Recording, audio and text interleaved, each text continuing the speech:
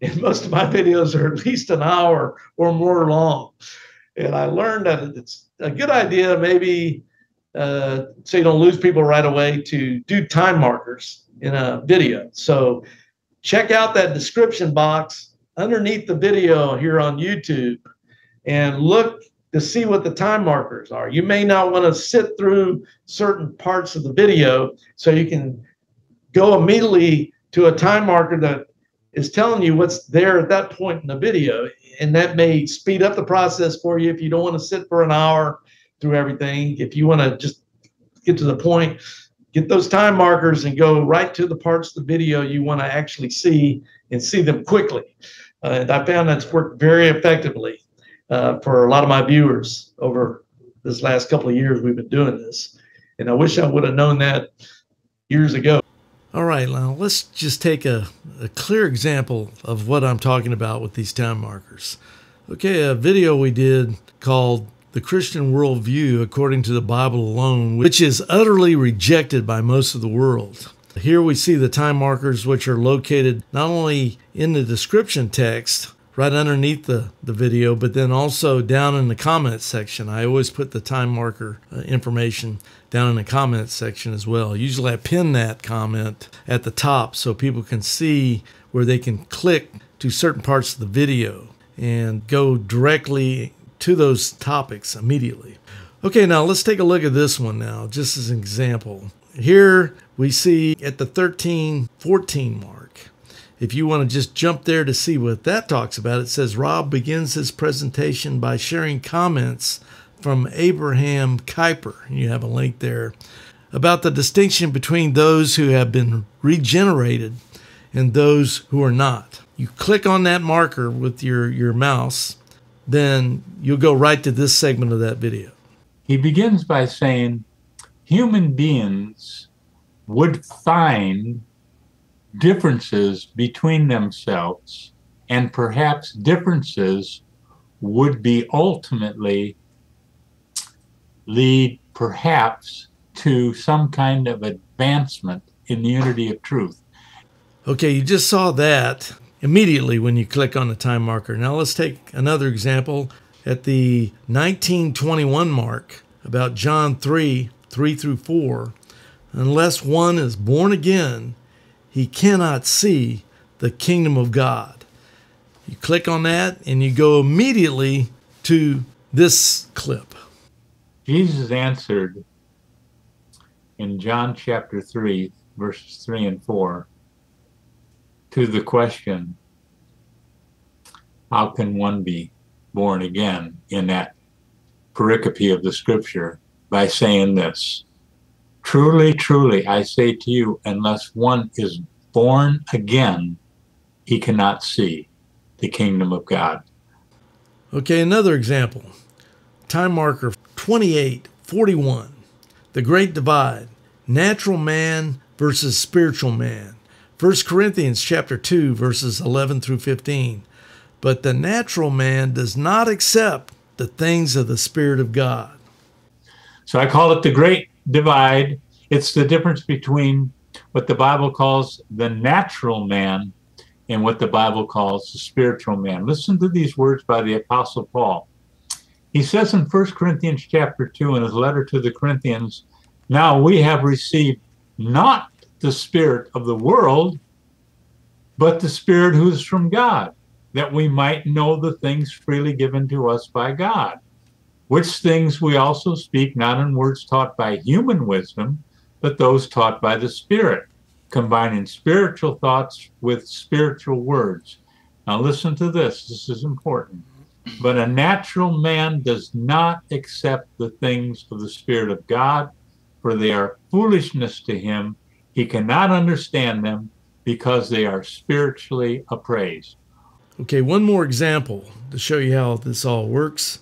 41:13 in the time marker. If you click on this, the following clip is what you'll immediately see.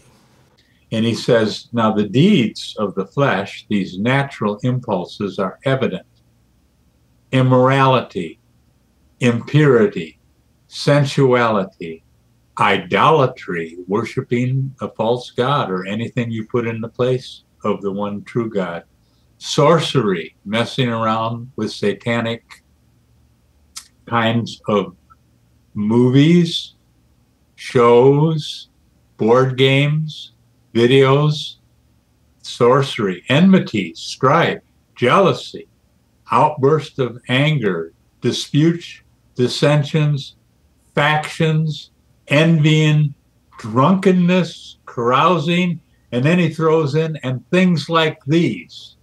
Okay? He gives a laundry list of the kinds of things that most Christians would read and say, well, I'm not there. Wait a minute. Jealousy, strife, outbursts of anger, factions, sensuality. It doesn't sound like anybody can go to heaven. I mean, everybody's kind of done this or been a part of this.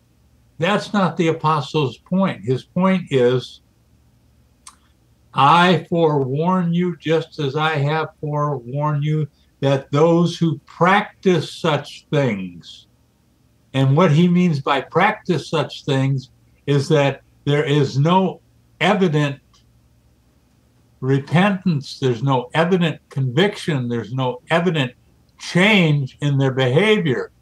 They are going along to get along.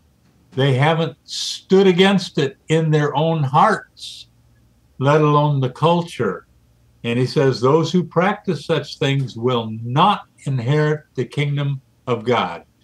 Here you have a clear example of how the time markers can not only give you a summary of what's contained in the entire video itself without you actually having to spend the time to watch the entire video. It'll also hone you in on the spots you are most interested in hearing about during the time you have available.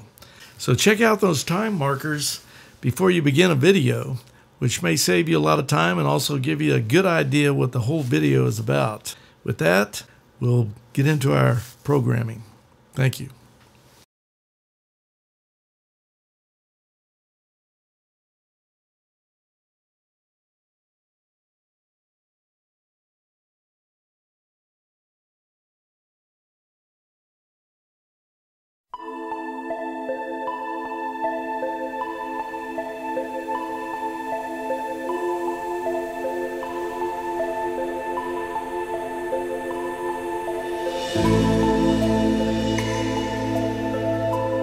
Greetings and welcome once again to our broadcast. I'm Larry Wessels, your host, and I want to thank you for joining us again for Christian Answers Presents. Well, we got, as usual, and I usually say this on most of our 800 videos so far over the last 30 years, we have a very special guest, actually in this case, two special guests for our broadcast today. And one of our special guests is the author of this book right here, Apostolic Succession, an experiment that failed. And we have the author of this book, David W. T. Braxton. And also joining us here, which our regular viewers are so used to seeing, is our other guest, Steve Morrison, PhD. I'll let him explain that as we get into the phase where I have my two guests give a little background bio of themselves before we actually get into the topic.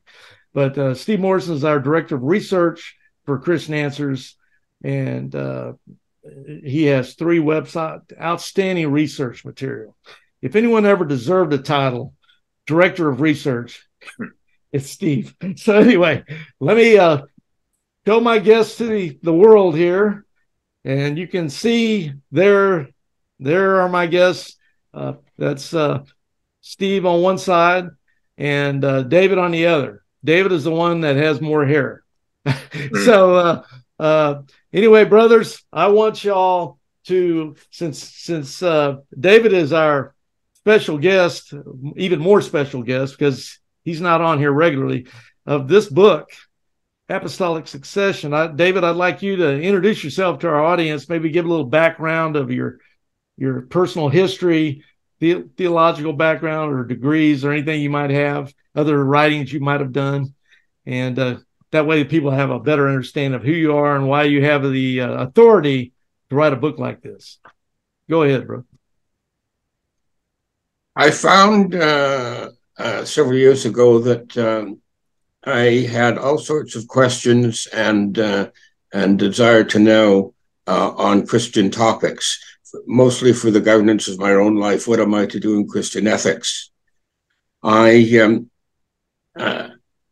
began researching the early fathers. Now, the reason for the early fathers is that interpreting the Bible doesn't seem to be enough, because all sorts of ethicists interpret the Bible one way or the other.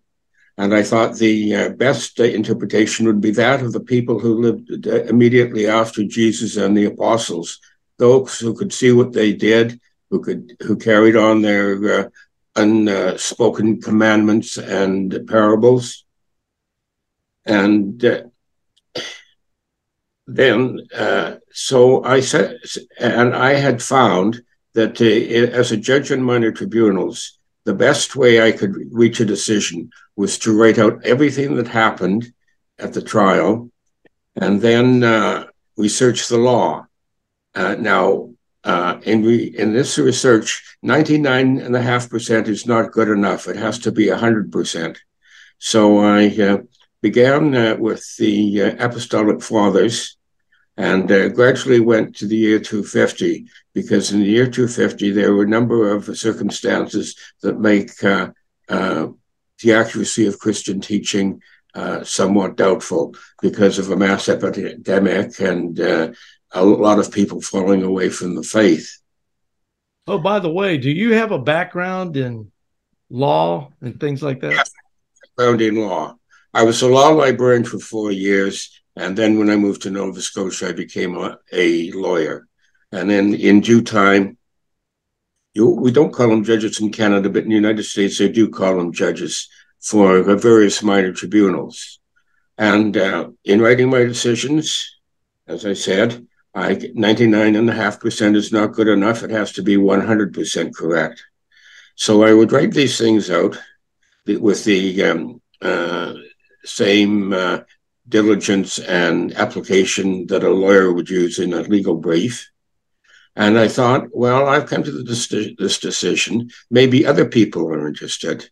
Maybe they're having the same problem. So I would send these off to magazines and publishers. As things came about after 20 years, I found I had published 400 articles and 14 books. And so that I was well versed in research and in compassion for other people who may have the same problem. At first, it was purely interpersonal ethics that I wrote about, and then I wrote about other Christian behavior, such as the Sabbath and papal supremacy. And one booklet of two books of Christian ethics in a collection. And the Apostolic Succession applies to Christian ethics because it applies to Christian behavior and to the all-important question of who succeeded the apostles, and that how to choose among the various ideas put forward as being the closest to that of Jesus and the apostles and the first followers. So now, I have since run out of topics to write about.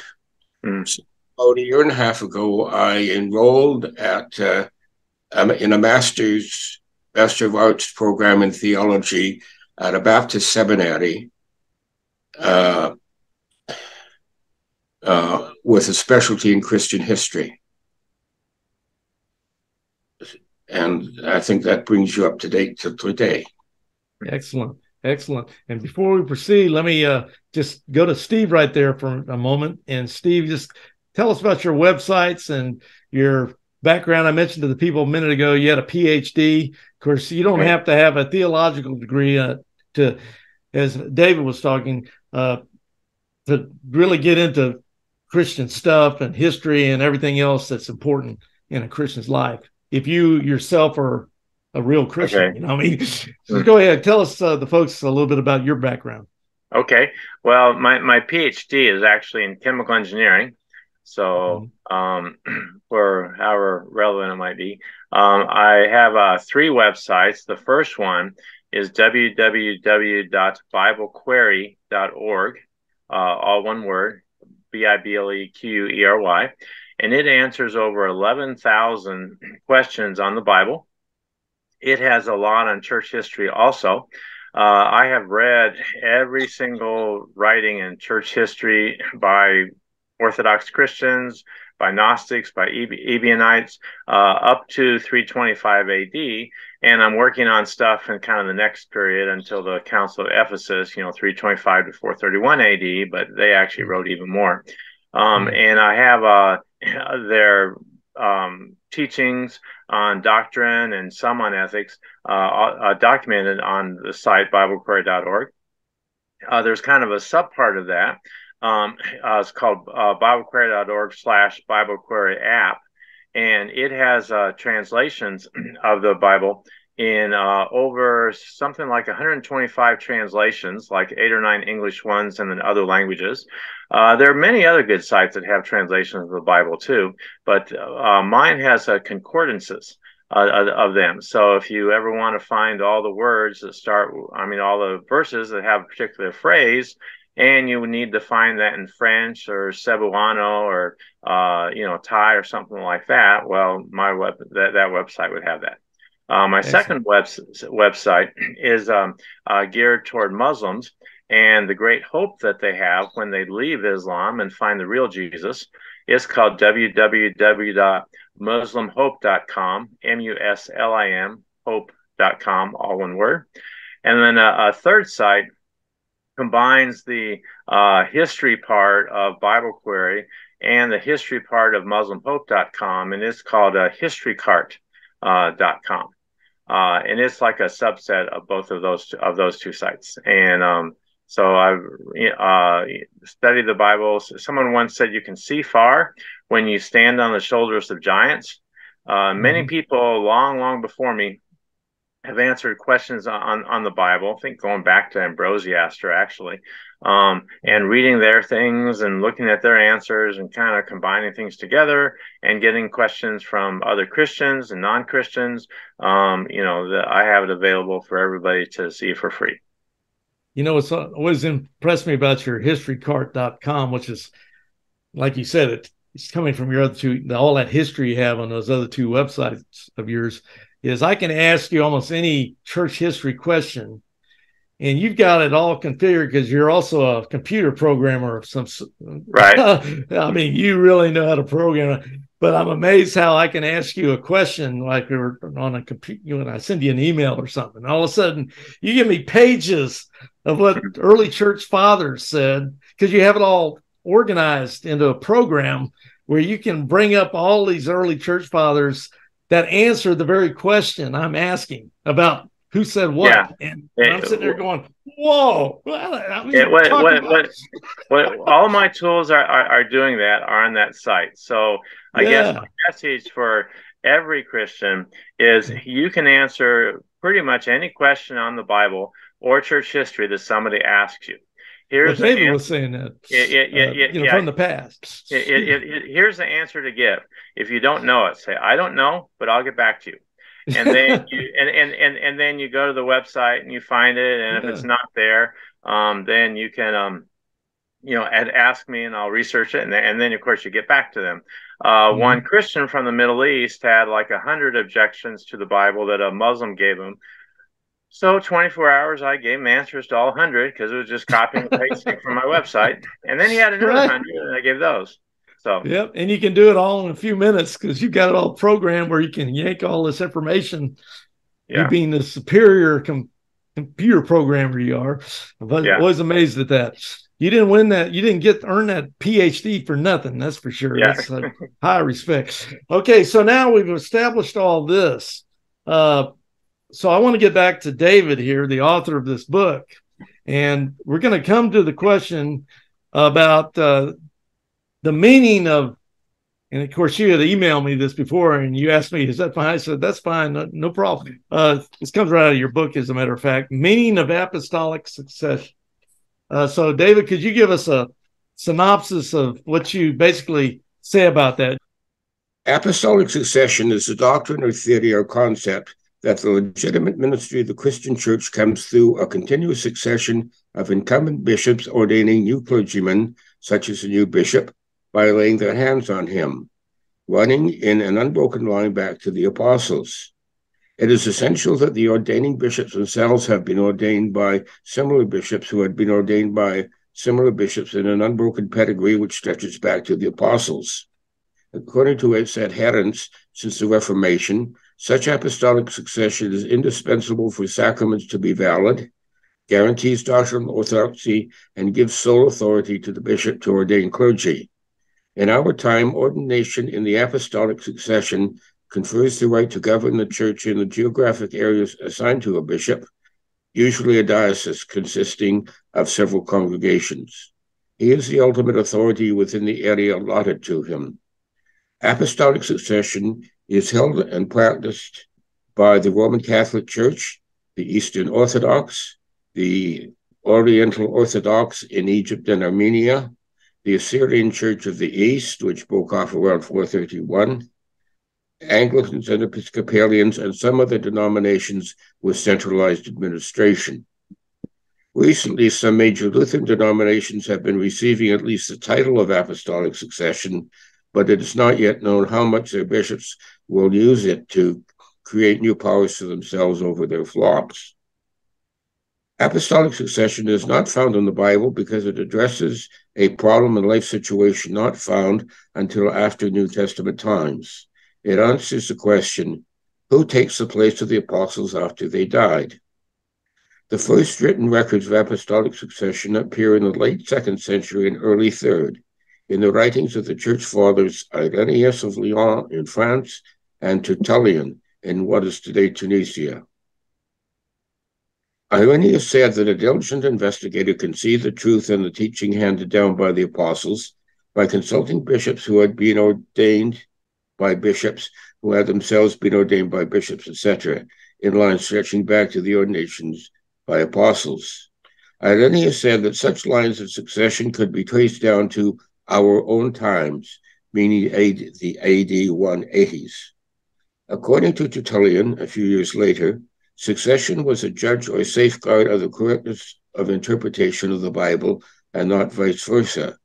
There were many Gnostic groups around that would twist the Bible and say this is the proper interpretation and vary among themselves as well as vary from the mainstream church. So he said that you should go to the apostles in the succession and they have the correct interpretation.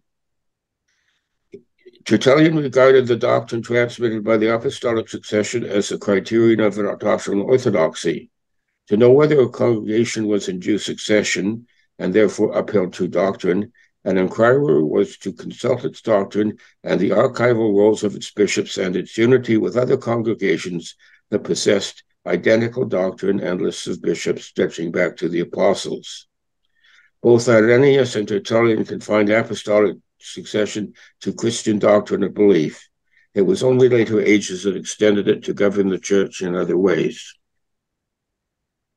Over the centuries, the monopoly over doctrinal orthodoxy has come to include the sole authority to interpret the Bible and church tradition correctly, which leads to the episcopally ordained bishops having the final word on the appropriate form of church government and teaching as a matter of doctrine.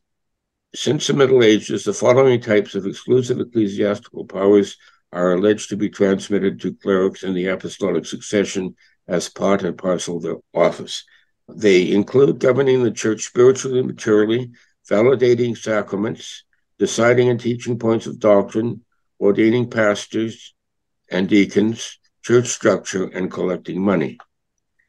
Now, if you read Irenaeus and Tertullian, it sounds like a pretty good idea.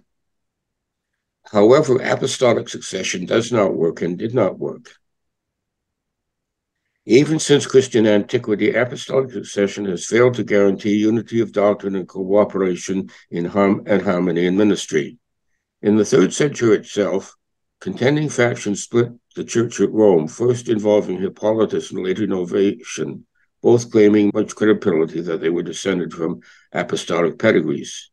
Better known as the Avignon or Western Schism from 1378 to 1417, during which countries in Western Europe recognized different men in apostolic succession as the sole vicar of Christ in possession of the succession. There were also repeated ejections and restorations of patriarchs of Constantinople and other bishops in the succession. Today, there is a vast variety of denominations claiming apostolic succession through the laying on of hands by bishops in the Roman lineage, but they are now divided by a multitude of differences on ethics, dogma, and practice. These would be mostly Anglicans. The principle of apostolic succession has been discredited most by the people who claim it for themselves. Some denominations claiming apostolic succession for their clergy deny that particular other denominations possess it. For instance, in the late 19th century, Pope Leo XIII said all Anglican ordinations were null and void, and that the Anglicans did not form a proper church. Some denominations claiming apostolic succession for their clergy denied only they inherit the proper lineage. Episcopalians are currently flying every which way over a variety of issues while still recognizing the pedigrees of their opponents, with about 17 or so competing Anglican denominations. The most common issues are the ordination of women and homosexuals. Some of these divisions touch on theology, which means that the original framers of the concept of apostolic succession would be disappointed with institutional succession in office and find another way of preserving orthodoxy, order, and unity. In establishing apostolicity, the ancient writers listed only a few pedigrees of bishops. We would expect a roll of successions for prominent bishops such as Ephesus and the other 6 churches, which are known to exist from the revelation of John, but they don't appear to be listed for these 6 churches.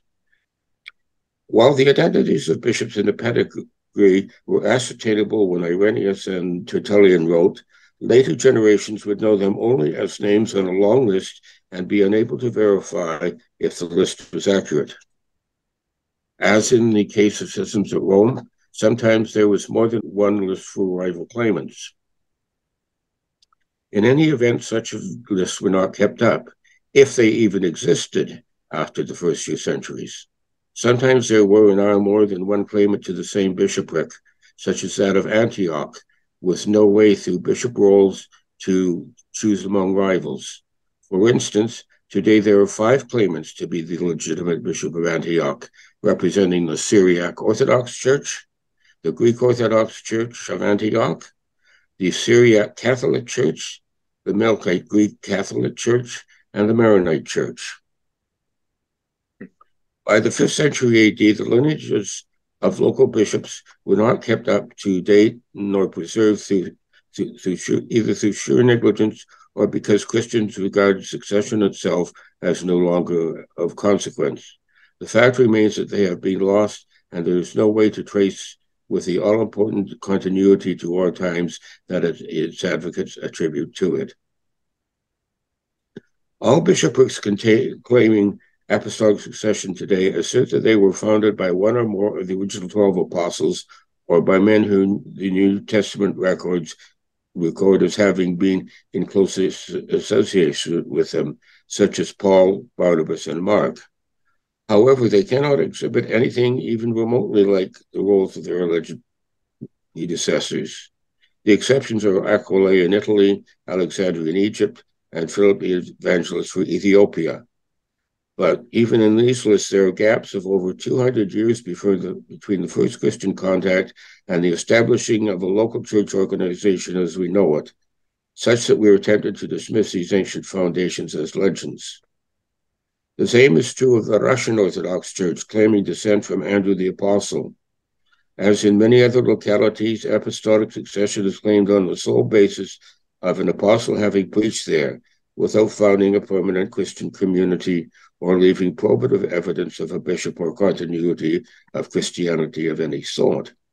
Similar claims by congregations, dioceses, and whole denominations can be dismissed as wishful thinking unless they can affirmatively produce a list of bishops rooted in apostolic times.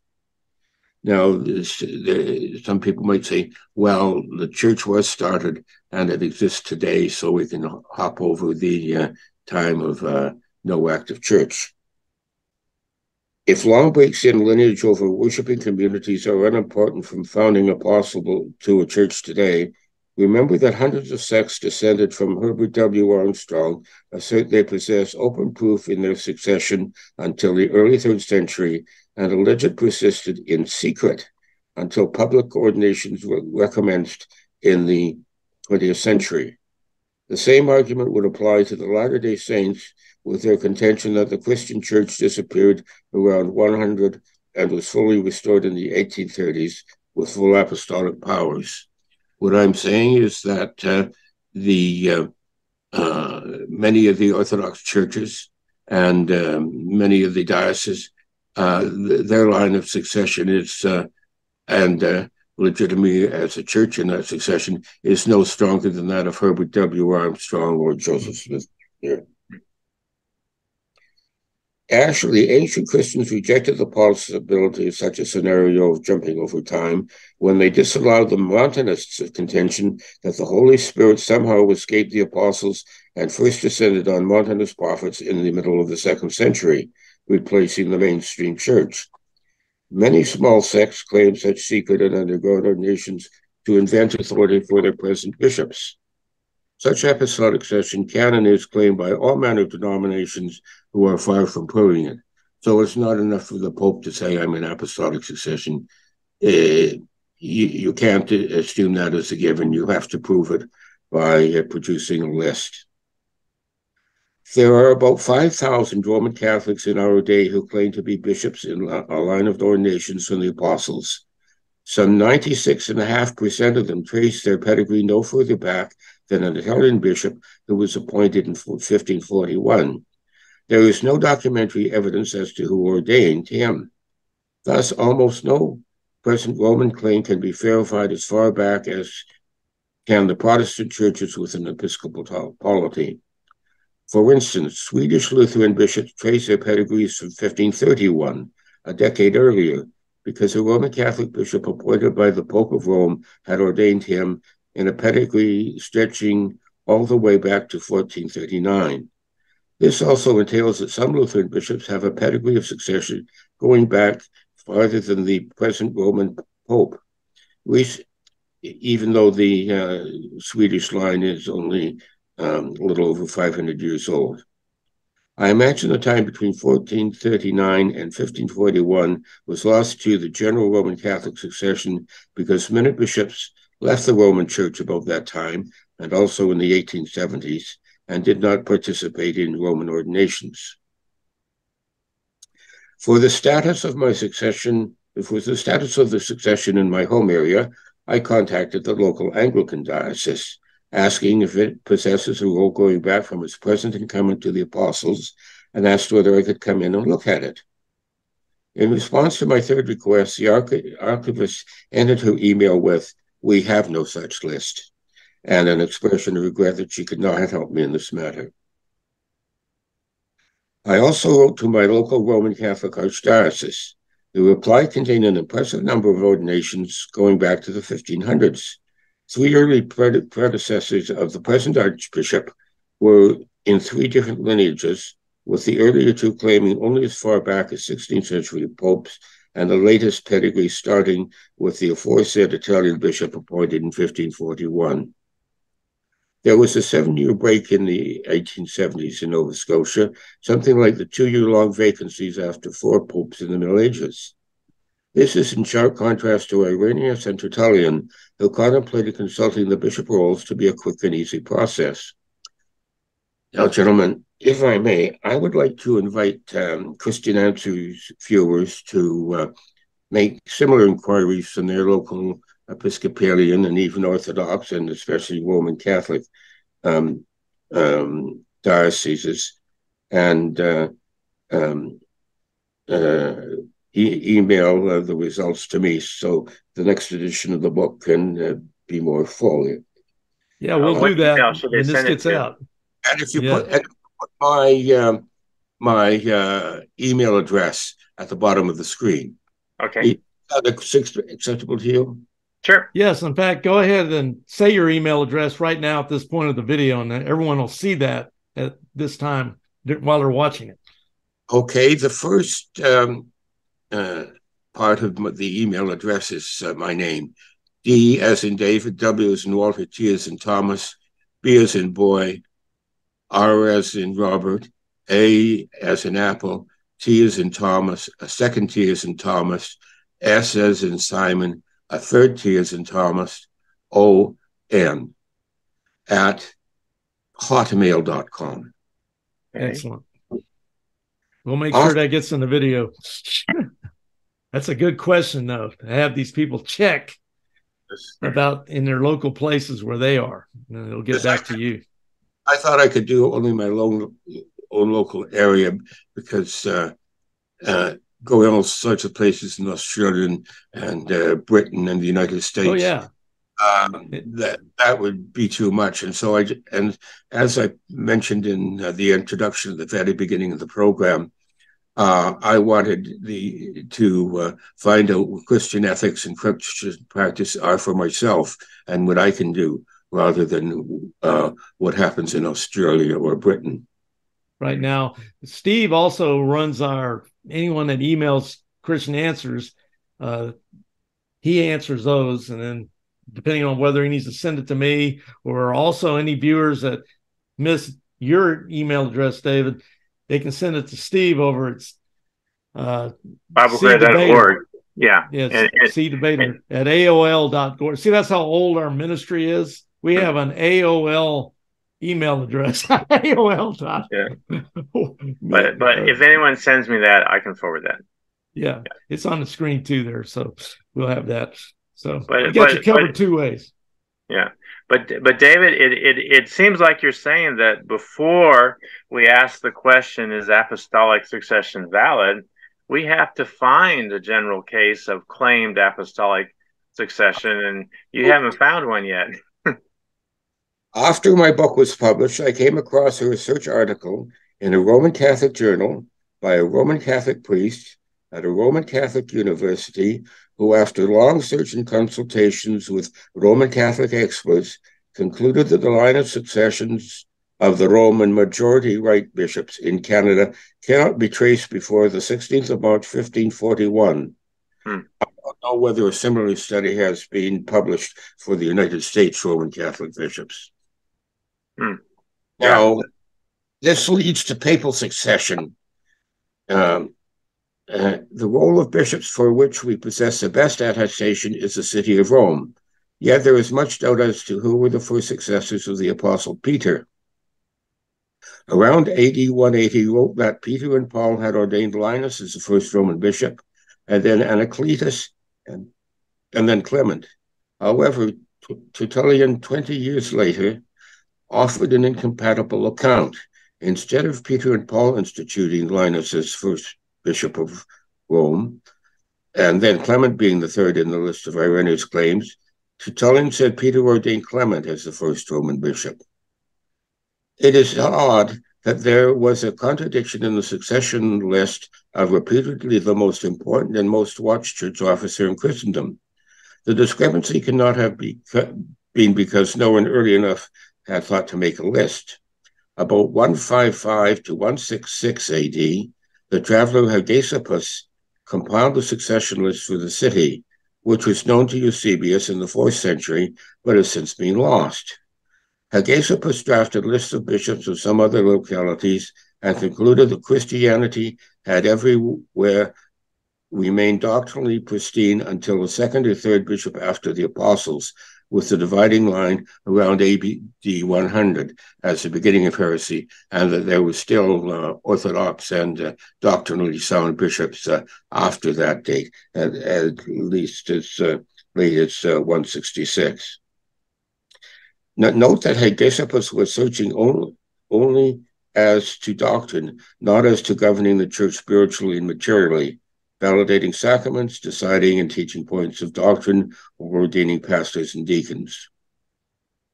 Whatever continuity Rome possessed was broken in the Hippolytus, Callistus, or Cornelius Novatian schisms in the 3rd century, or those concerning Avignon in the Middle Ages, with 2 or sometimes 3 men claiming to be Bishop of Rome and even a 4th. If such succession roles ever existed for Rome after the 4th century, nobody kept them up. There are also records of several periods when the papal chair was vacant for months or even years, breaks in the line of bishops in Rome. Roman Catholics will try giving you a long line of bishops in a role that's contemplated by Irenaeus and Tertullian, but there are breaks to the role and in many cases question marks after the dates.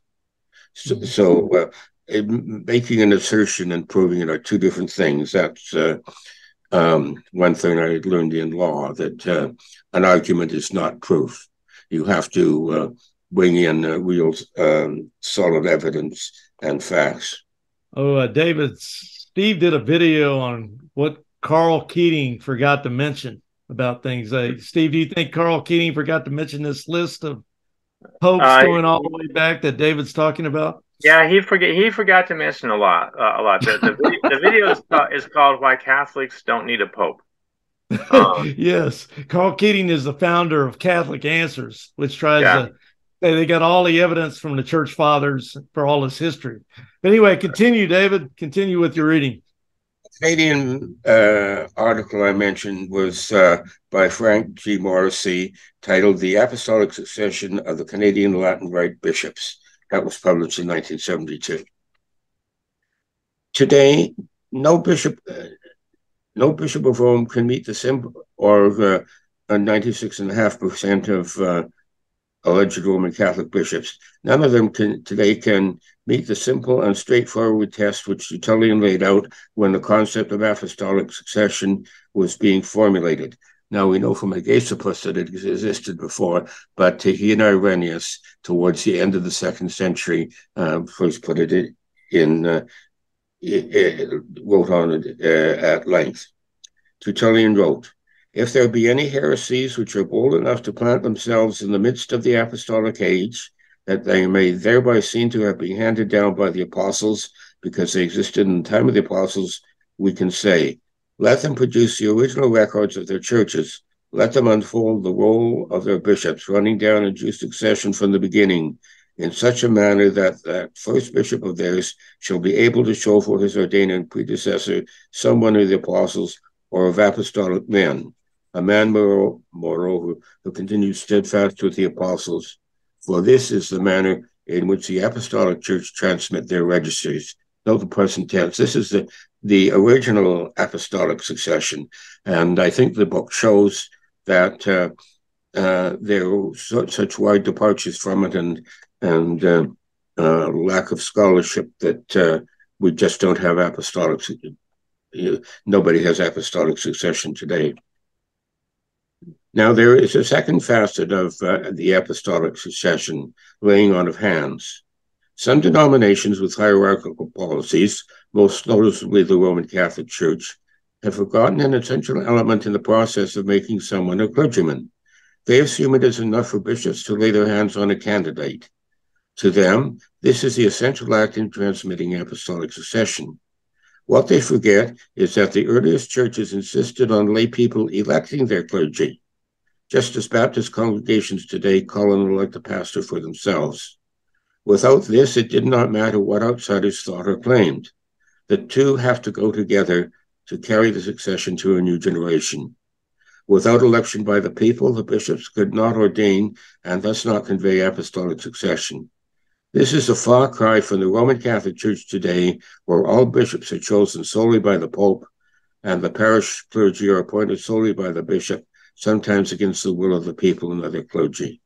Thus, there remain 2 crucial reasons why apostolic succession has not continued to our own times.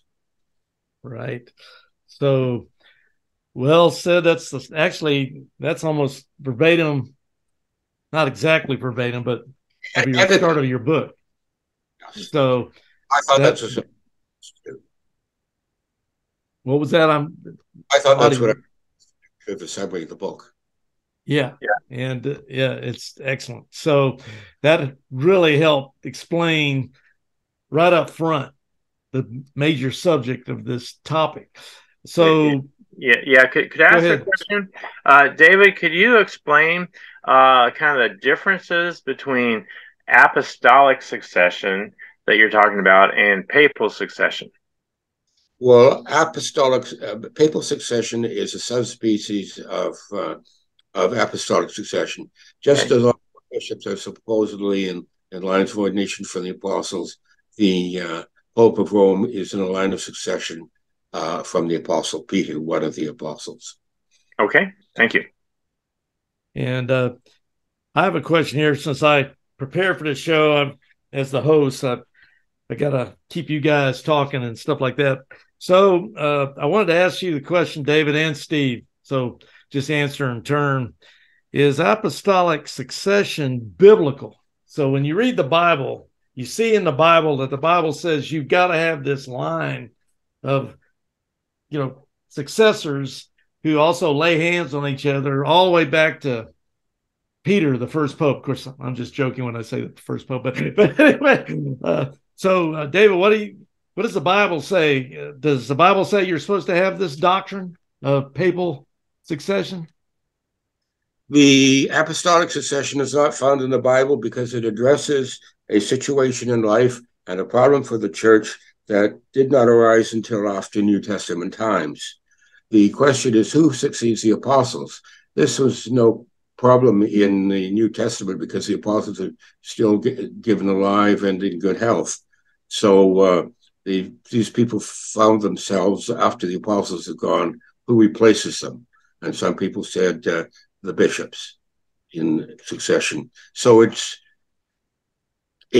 not biblical, and the Bible doesn't provide for the situation. Is it more just a tradition of men that this idea came along? So I don't know about men. I think it was a pretty good idea of men, but sometimes a good idea at the time does not work out, such as the Russian Revolution of 1917, prohibition, and many marriages. Steve, what do you say? Well, I would say that apostolic succession, including papal succession, is not scriptural because it's not found in the Bible, but it's not anti-scriptural either. It's sort of like things like, let's say, pulpit in a church, pews in the church, Sunday school, or having a parking lot. None of those are scriptural, but they aren't necessarily anti-scriptural. And one way to look at it, which I had never thought of before, is what David mentioned in the title of his book, that it was like a human experiment that people decided to try. And going through history, we can say that it failed. So I'm not going to knock it for saying, hey, it's not found in the Bible, because a lot of other things aren't found in the Bible, but it's not there and it didn't work. A couple of things about the papal succession part of it is that the first pope was actually not in Rome. The Coptic Church, they also believe in apostolic succession and papal succession. And the first guy who called himself a pope, or was called a pope, was Heraclius of Alexandria, 232 to 249 AD. And people in Rome the leaders in Rome were called bishops. But we have no record of anybody in Rome being called a pope until the Council of Arles in 314 AD, and the next reference, 347. And then Siricius, about 384 to 389 AD, was the first Roman bishop to call himself a pope. So this, as far as early church history goes, this idea of a Roman pope is kind of a newfangled thing. Yes. And there was no bishop at all of Rome, just a council of elders until the time of Irenaeus. And well known and conceded that there was no bishop of Rome until the middle of the 2nd century. And the way Ignatius talks about the leadership of Rome, it's clear that even in the 180s, there was no single bishop. So the Pope of Alexandria, of the Coptic Church, even today calls himself, or is called Pope of Alexandria. Yeah, so excellent. Yeah. So someone says they believe the Pope, you got to ask them, which one? Yep. Anyway, you're both brilliantly exposing the fact that church history itself refutes the whole idea of this apostolic succession. And the apostolic succession are its worst enemies. Yes, exactly. And a lot of your book, David, gets into a lot of that as we go into details, where you use church history as a sledgehammer to start breaking this whole concept of the succession, apostolic succession, apart. I did want to say one thing about something Steve said, but this is just an aside. I just thought it was interesting because you were talking about how parking lots might be they're not scriptural, they're not anti-scriptural. Yeah. Right. When you said that, it reminded me of there's, they did I think it was Barna Research or Pew Research or one of these polling survey services, asked people why they go to church. What are the two main reasons, the most important reasons they go to church? And the number one reason was, how close is it to where I live? That was the most important reason why they go to that church, the church they go to, because it's nearby. And the second most important reason they go to a church is it has good parking. So now you know why most people go to the churches they go to, for those two reasons. That always stuck in my head. I read that years ago, but those are great reasons to go to the church you go to, right? Yes. So David kind of has talked already about how we're not sure we can even find a legitimate case of apostolic succession today.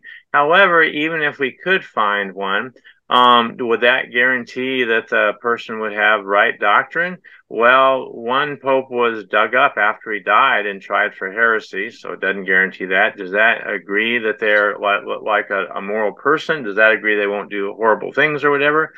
And obviously people probably know, and we've done shows already about why us as non-Catholics say, no, it doesn't guarantee that. But I'd like to read for you briefly what a Catholic writer, Gary Mills, who in his book, Why I Am a Catholic, what he says about the popes. And I don't agree with everything Gary Mills says, but I have to say he does say some interesting things. All right. And I'll just read a little bit here. He says, this is from Why I'm a Catholic, chapter 22, page 283. Support of the papacy is possible for the conscientious only if certain things are recognized. I believe there are a number of such conditions to be met. One must recognize, for a start, that the papacy is a deeply flawed institution. Saying such a thing is considered by some Catholics to be disloyal. Apparently, they believe that the only real Catholic is one able and willing to deny a long history of abuses and corruption. The assertion is prefaced with an "of course." Of course, there have been individual popes who were bad. Certain persons' peccadillos or individual sins, usually committed long ago. Boniface VIII's political vendettas, Alexander VI's bastards, Julius II's war crimes, and so on. Dante and others in the Middle Ages put this or that pope in hell. But these were blemishes on an essentially noble and holy record. Extraneous faults not connected with the core of papal teaching. Then Gary says, this is an evasion, an attempt to deny that the institution itself has been at fault over long stretches of time. The record shows centuries of principled and authoritatively ordered repression, centuries in which the papacies or its agents tortured and executed people for thought crimes, persecuted Jews and other non-Christians, persecuted, for that matter, Christians who differed with Rome's doctrines, suborned or excused political assassinations, sang a papal Te Deum for the St. Bartholomew's Day massacre, opposed political freedoms and democracy, burned books, burned witches, and called all these actions holy, blessed by God, and even commanded by God. And skipping ahead, he says something kind of a shocking statement. In terms of basic decency, the average president of the United States has been a better human than the average pope. Okay, this is written by a guy who was Catholic, still is Catholic, and defends the Catholic Church in other parts of the books. And he says, but if you got to be honest, you got to admit that the papacy, as carried forward with its claim of papal succession with an apostolic succession, has been deeply flawed, and he's honest enough to admit that. One thing I've noticed is there are different flavors of apostolic succession in different denominations. This is pretty eye-opening to a lot of Catholics to say that. On the other hand, if you tell like an Eastern Orthodox person who is a scholar and study their stuff that some of their patriarchs have been heretics or have been rotten people, the Eastern Orthodox will say, "Yeah, I know. They aren't perfect." So they have maybe I would call it maybe a little lower form of apostolic succession than Roman Catholicism. So it's not just a Catholic thing, but it's interesting how I see different flavors. My reply would be that none of these moral miscreants mentioned especially the Pope that was dug up and tried and condemned, and the ones who committed the war crimes and illegitimacies. None of these were in the apostolic succession. And there is also the case of Pope Honorius, whom the Council of Chalcedon excommunicated after his death. So it's with a long time back that either the apostolic succession does not give holiness of life, or that apostolic succession had disappeared. Okay, so there are two ways of looking at it. One, it didn't do anything for anybody. And then the second view that you said is it wasn't really apostolic succession in the first place. Okay. Well, so, you can look at it either way. Not at this late time. Of course, in Irenaeus and Tertullian's time and Hegesippus's time, it was there. But for some reason, the succession was not kept up. Moreover, another reason that these Roman popes were not in succession is that they were not elected by the people. And as we practice today, clergy must be elected by the people to be properly ordained. Yes. Okay. And I have a question for you two now. There's 3 verses that a lot of these apologists for the Eastern Orthodox Church, the Roman Catholic Church, and some of these other groups that argue for apostolic succession is the following, these 3 verses. Now, I want y'all to react to these 3 verses, because to them, they think these 3 verses out of the Bible prove apostolic succession. Now, we already said that this apostolic succession is not biblical, and I agree with both of you.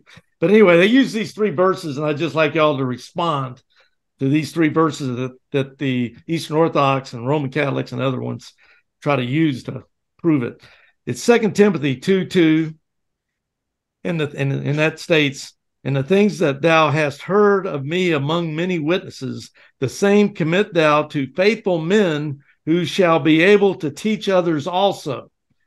That's the first verse that's supposed to prove apostolic succession. Go ahead and take a shot at this, and I'll knock out the other 2 real fast after you do that, and y'all can respond to each verse one by one. So does this clearly prove apostolic succession from this verse, or would it be more of a twisting of the scriptures, as Paul talked about? It proves a succession of some sort, because this is Timothy passing on to a later generation. This would be apostolic succession. However, you have the same sort of succession, and the scripture does not rule it out, as one mentor Baptist pastor teaching a younger Baptist pastor who teaches a third, so that you don't need bishops to have over a diocese to have apostolic succession. Okay, so this doesn't say faithful bishops. This says faithful men. So people that's what David was saying. Are supposed to teach and disciple other people, we don't want to limit it to say, oh, only one guy in the church can do this, the bishop. No, this is something for all believers to do. So I would argue that they don't pay attention to this verse enough. Very good. Okay, now here's the next one that Romanists and Eastern Orthodox use along with these other guys. Matthew 16:18. Of course, that just ring a bell with everybody. Matthew 16:18. And I say unto thee that thou art Peter, and upon this rock I will build my church, and the gates of hell shall not prevail against it. End quote. So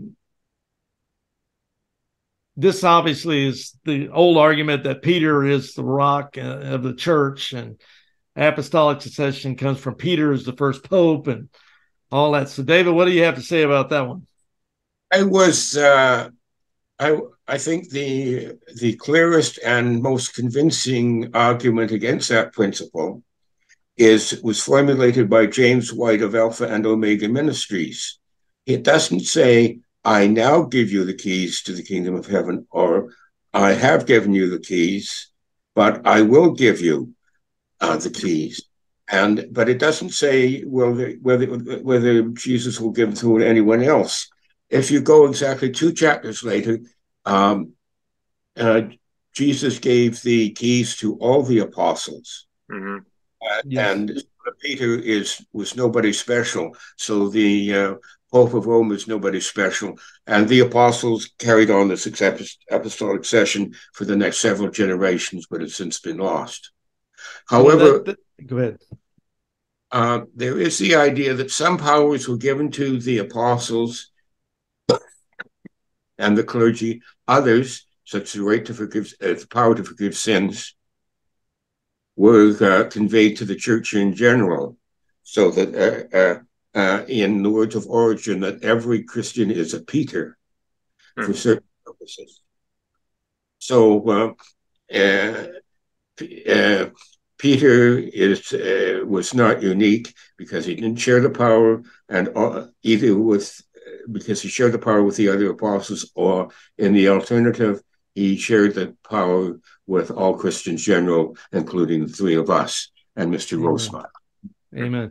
In fact, just before you jump in, Steve, when you mentioned James White, I remember him because I listened to all his Dividing Line broadcasts on sermon audio and sometimes on YouTube, but mainly I'm listening to him all the time on sermon audio. But I remember him saying that when you started quoting James White, I was like, yeah, that's right. I forgot about that. So that was a good point. That was a very good point. Okay, Steve, what do you have to say about Matthew 16:18? Okay, pretending for sake of argument that it was Peter who was the rock, and pretending for sake of argument that it was only Peter and nobody but Peter, which I don't agree with, but pretend that. This says nothing about successors. However, the keys and the apostolic authority was given to all apostles, as David just said, and furthermore, I think that the rock is really the revelation that Jesus is the Christ. Now, all the apostles are foundation rocks of the church, so in that sense, Peter is I would say as a Protestant that Peter is a rock of the church, because all the apostles and prophets, are the foundation of the church. But don't lose sight of the fact that Jesus is the cornerstone. So, but even letting Catholics, concede what they say, it doesn't say successors. That's right. That's right. Excellent job, gentlemen. Now the last verse that they like to use to prove apostolic succession. It's 2 Thessalonians chapter 2, verse 15. Therefore, brethren, stand fast and hold the traditions which ye have been taught, whether by word or by epistle. So it's the traditions. In this tradition of apostolic succession, in their context, here's a verse that proves it right here. So go ahead, David. What do you have to say about 2 Thessalonians chapter 2, verse 15? Apostolic succession is purely a matter of tradition. One Christian handing down to another. but more likely one group of Christians discussing something, and younger members come in and learn, and they pass on to younger members. So that's tradition. All my writings have concerned the tradition, the apostolic tradition, as I like to call it. That it's the apostolic succession is part of the tradition, and often in my books I point out why the tradition should be observed. The early tradition, as I mentioned at the very first, the tradition becomes shaky and unreliable after the middle of the 3rd century. And if you want a full exposition of why Christians today should follow tradition, the apostolic tradition, I have 51 reasons for it in the first volume of my set of books, Traditional Christian Ethics. Now, David, where can viewers watching us right now out there in the world across the YouTube land, where can they get that book you just mentioned, the 51? How do they obtain it? Do you get it through Amazon? I got your book through Amazon. But first go to your public library and say you want an interlibrary loan of David W.T. Braxton, Traditional Christian Ethics, and that will do it for you. The book, buy only if you must buy, and I think you can get it on interlibrary loan for free. Buy only the first volume, because the other 3 volumes are just details of ethics. Okay. I got you. Thank you. Okay, Steve, what do you got to say about? Well, first of all, David was talking about the early apostolic tradition. I don't think we necessarily want to follow the later traditions of burning people at the stake because we think they're witches. The Council of Nicaea II, that's the one in 787 AD, said you couldn't have a new church unless it had a relic. And, you know, by that time, relics were extremely popular and extremely profitable. So I don't think we want to follow lousy traditions. I think what was intended in that verse was the biblical traditions that the godly people in the Bible, in the Old Testament, you know, and New Testament have. And so I've done a lot of study, limiting myself from the time of after the New Testament to 325 AD. And I found out we have about 4,425 pages or so of early Christian writings. Now, the question is, what do you call a page? And I mean a page in a book. Excuse me a second. A page in a book about this size. We have over 4,425 pages of those. We have around 91, plus 1,000 pages just by Eusebius of Caesarea. So that's about 5,400 pages. That's in 91 writers. So we have a lot of things that they wrote. And I was curious, did they disagree all over the map, or do they all say kind of the same thing? Well, what I found out, it wasn't 100% one or the other, but there were about 1,067 things that they wrote that 4 or more writers all wrote about, and none denied. They also wrote about 103 non-scriptural things. Can you always trust tradition? Well, not exactly. Usually they kind of got off base when they started talking about things that weren't biblical. Like they said that the earth was, the universe is made of 4 elements: air, earth, fire, and water. Why did they say that? Because that was the prevalent Greek science of the time. They knew of this one concept called atoms. Small theory about these small individual spheres that made up everything, and they said atoms are ridiculous. All right, so they didn't get everything right, but on the biblical stuff, when they stuck to scripture, they did pretty good. And we would agree with all these things today. Now, were they totally uniform in what they taught? And the answer is no, they weren't completely. I found like 51 things where some Christians said one thing, early Christian writers, and some other early Christian writers said the opposite. So, you know, they look like they were, you know, fallible Christians that weren't perfect. However, you could think of them not as maybe our older brothers and sisters in the Lord.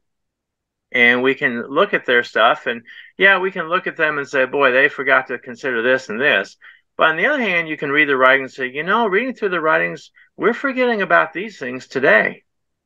And so you kind of get it, you don't get any teachings that are important that aren't in Scripture, but it gives you maybe a fresh view of Scripture in a different culture and a different time. And so I believe in like David, I believe in the value. I don't believe in the value of tradition, but I believe in the value of early Christian tradition, not the later stuff. And it's not as good as Scripture, it's not a replacement for Scripture, but it is an echo of Scripture that can remind us of Scripture. And so I do believe in following that, not some guy in the Middle Ages who says, let's go kill all the men and women in some town in Italy because I don't like that family. Not that kind of tradition, the tradition of the early Christians. Very good. Very good. Yeah, I got another question. Oh, you want to say something? David's going to say something. Yeah, go ahead. Uniformity and unity.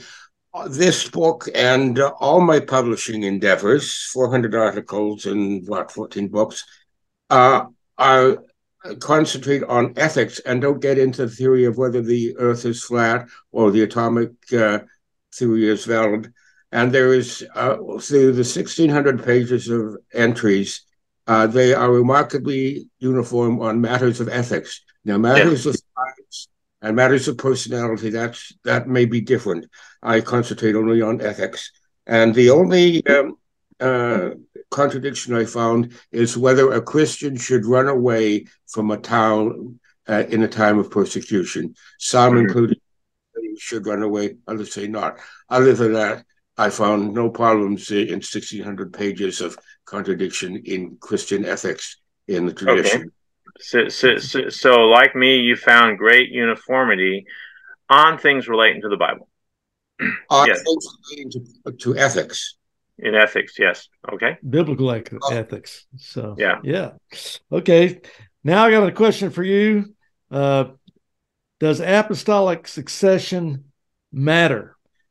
For instance, the bishop, of course, must be from an unbroken line of bishops stemming from the original apostles selected by Jesus Christ. Thus, apostolic succession is necessary for the valid celebration of the sacraments. Now, that's basically putting a condition on salvation. So apparently, apostolic succession matters to the extent that it can affect your salvation. So, David, go ahead and why don't you tackle this one? That's not my opinion. That's not my conclusion. It's a statement of what believers in the apostolic tradition think, not myself. And since there is no apostolic succession anymore, we have to get our salvation through general Christianity. Amen. And in fact, the reason I'm bringing this up, and Steve, you answer next. I'm bringing this up because, see, all of a sudden, this apostolic succession sounds like a different gospel, because all of a sudden you've got to have this in order to have a valid celebration of the sacraments, which also relate to your salvation. So to me, I'm sort of looking at this as like a Galatians chapter 1, verse 6 through 9 situation, because this can lead to a false gospel. So Steve, pick it up there. See, what do you have to say? All right. Well, let's go back to Jesus. And when Jesus at the Lord's Supper, he said, whenever you do this in remembrance of me. At that time, he didn't discuss apostolic succession. And apparently, apostolic succession, even if it were true, wouldn't be near as important as what is discussed in the Bible, because it wasn't important enough to mention anyway. Now, as to whether it's important or not, kind of depends. Like, for example, is the Inquisition important? Well, you may not believe it's important, but if you're about to be burned at the stake, for some reason, yes, it becomes very important to you, but it's not true. So apostolic succession, I would argue in a perverse way that it is important in keeping people in bondage and in keeping people under the control of somebody. But as far as the biblical truth, it is irrelevant. That's right. Very good. Very well stated. Okay, here's another question for you coming from the other side. Why is apostolic succession essential to be considered a church. Not only does it help pass on this hierarchy or holy order Jesus and the apostles established, it also provides the vehicle by which the truths of the faith Jesus left to the church are passed on in a living way and protected from error by the Holy Spirit. So without apostolic succession, you can't have a real Christian church under the auspices of Jesus and the apostles. And in this apostolic succession at the same time protects you from any error, because the Holy Spirit will make sure no error happens to a church that has apostolic succession. Okay, David, what do you have to say to this argument by people that believe in it? Yes, it is another gospel if salvation is available only through the sacraments, and the sacraments are only valid in the apostolic tradition, apostolic succession. But the same teaching can be transmitted and is transmitted, and it's better transmitted by members of the laity, living a practical Christian life and living as Christ and the apostles taught, and passing that along to the younger generation, such as through Sunday schools, rather than the bishop. Excellent. All right, Steve, what do you have to say about this? Well, I guess I would defer answering. I'll defer to Paul. All right, in 2 Corinthians 11, starting in verse 2, Paul says, "For I am jealous for you with a godly jealousy. For I betroth you to one husband, that I may present you as a chaste virgin of Christ. But I fear lest somehow, as the serpent deceived Eve by his craftiness, so your minds may be corrupted from the simplicity that is in Christ." Okay. For if one comes who preaches another Jesus whom we've not preached, or if you receive a different spirit which you've not received, or a different gospel which you've not accepted, you will put up with it. And he's rebuking them for that. And so the whole point is look to Jesus. We can argue a lot over, is the apostolic succession with the Roman Catholic Church, the Copts, the Eastern Orthodox? Who's it with? Do we have it at all? And the whole thing is sort of a distraction. Apostolic succession is maybe not only bad, but it's a distraction from looking to Christ. And also, I think it's a covering for the hierarchy, not a covering in the way that you said, Larry, or the other about a truth, but it's a covering so that people who want to control others and get money and do evil things have justifications for saying, well, you got to keep me in power because, I have apostolic succession, versus somebody say, hey, if you're not following God, then, we're not going to follow you. So I think it served a negative purpose as a cover. Yep. In fact, both of you have already proven the point in this broadcast that apostolic succession does not protect members of a church that use it from error. The churches that claim to have it, they're full of errors. And so there's obviously a historical record that proves that they've got no protection of errors by the Holy Spirit, because it's just not a true doctrine in the first place, as all three of us have established. Okay, here's one more question for you. Does apostolic succession supersede the scriptures themselves? Okay, so the question, most of the people that are in these kind of churches say, well, it's the church that gave us the Bible. You get that a lot from Roman Catholic apologists and even some Greek Orthodox and some of these other guys, because you got to have this apostolic succession church. They're actually more important than the Word of God is. So that's one of their arguments. In fact, I was answering a lot of YouTube comments last night. We get hundreds of YouTube comments across our 800 videos on our channel, and on all kinds of topics and subjects. And then one Roman Catholic guy was answering one of our videos on Roman Catholicism. But anyway, he was just saying, it was just a short, terse comment. He just said, look, the Roman Catholic Church is the church. We made the Bible, but the church is what's important. I mean, he actually just said that. It's about, I'm paraphrasing it, but it was about like that. It was pretty short, but that was his argument. So it's the church that matters, not the word, not the Bible, not the word of God. So, okay, David, how do you respond to an argument like that on why apostolic succession proves that a church is true and that they gave us the Bible? Most of the church councils that gave early pronouncements on what books are in the Bible were in the East, which ranked them in the Orthodox camp rather than the Roman Catholic camp. Mm-hmm. And I go into this deeply in another book that just as I have no more control over a copy of this book, once it's sold, somebody can tear it up or write in it or so on. That doesn't make me Lord of the book forever. So even though some churchmen, and this is disputed, and it's put too simply to say the church decided what books are in the Bible. The problem is that their powers ended right there. They can't carry on as if the Bible didn't exist to guide us. And there was another part of that question. That was pretty much it. It was, does apostolic succession supersede the scripture?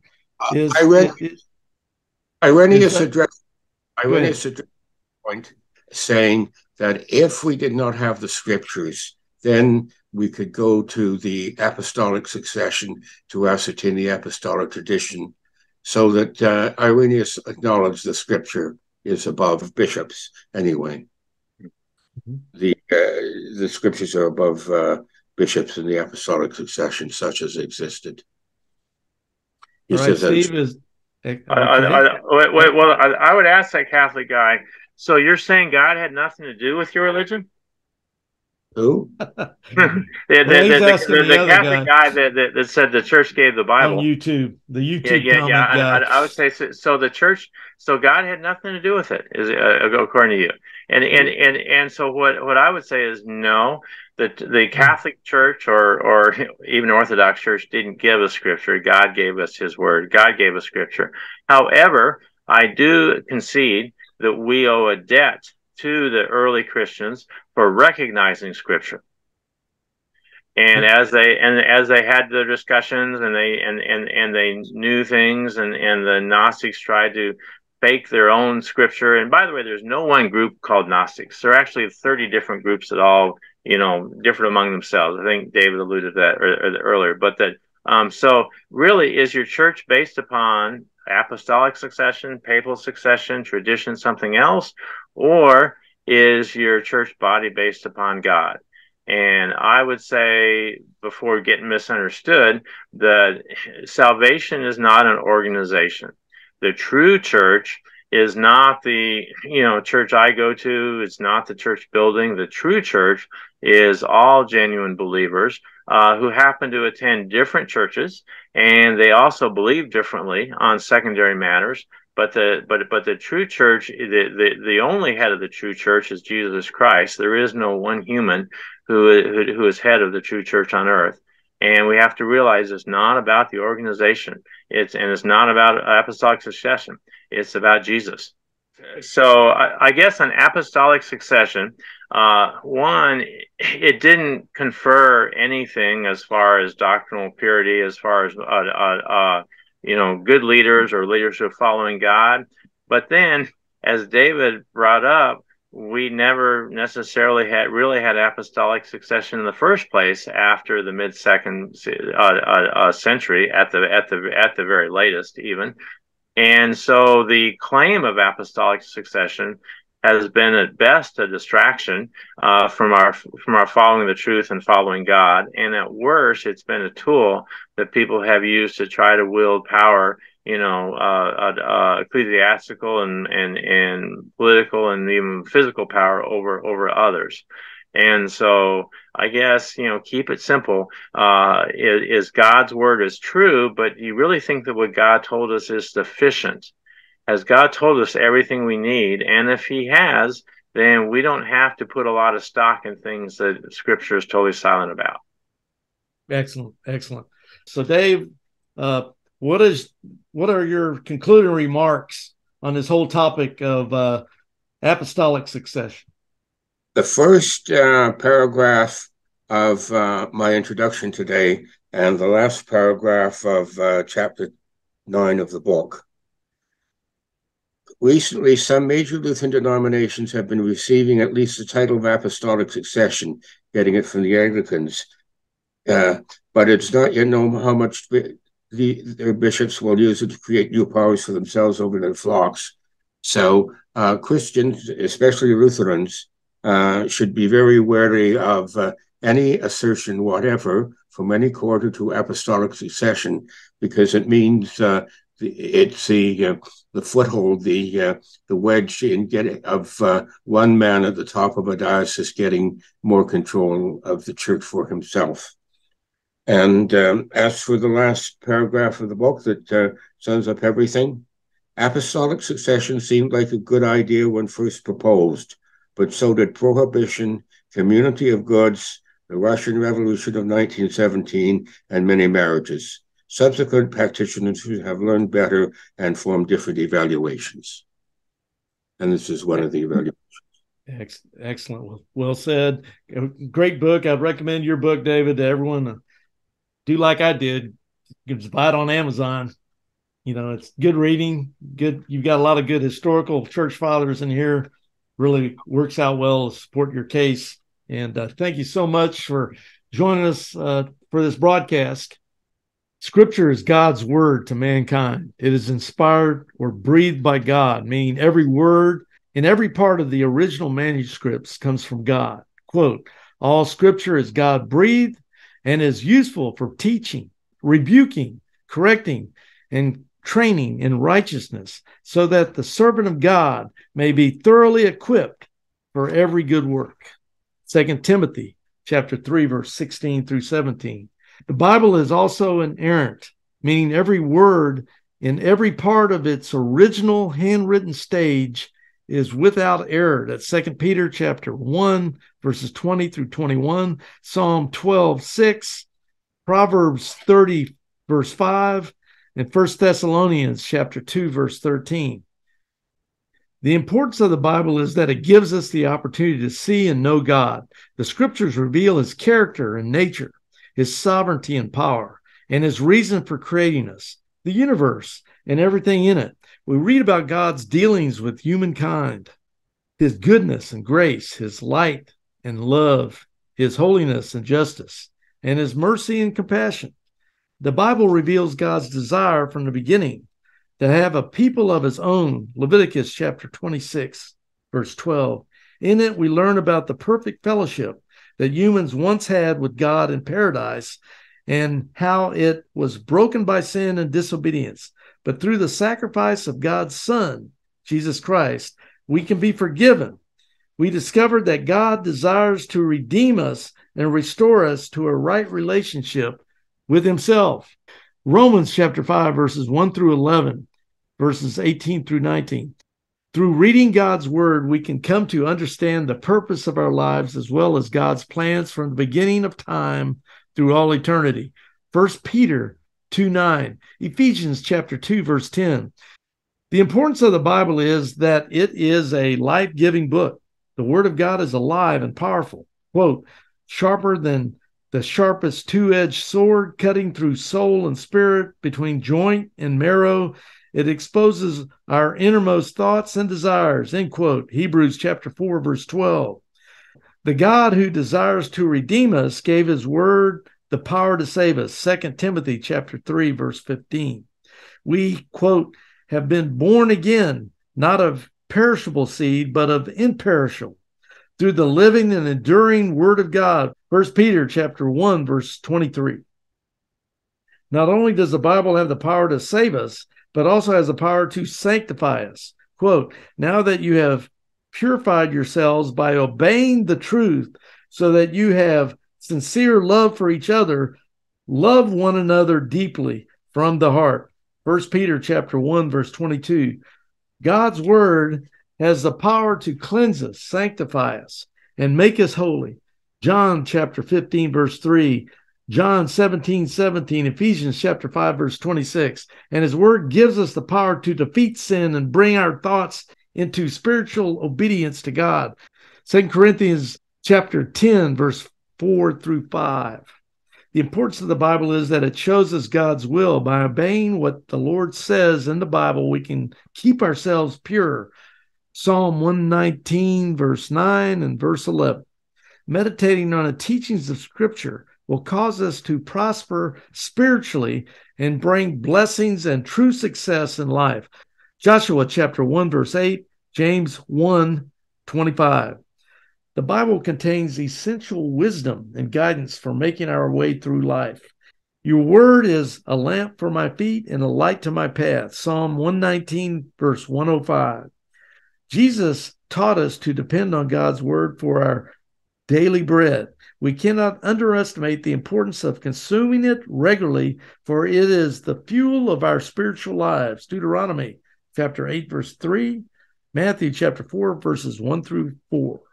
God's word equips and empowers us to serve him. 2 Timothy chapter 3, verse 17, Hebrews 4:12, and we can wield it as our greatest offensive weapon against our adversary, the devil, and the powers of darkness. Ephesians chapter 6, verse 17.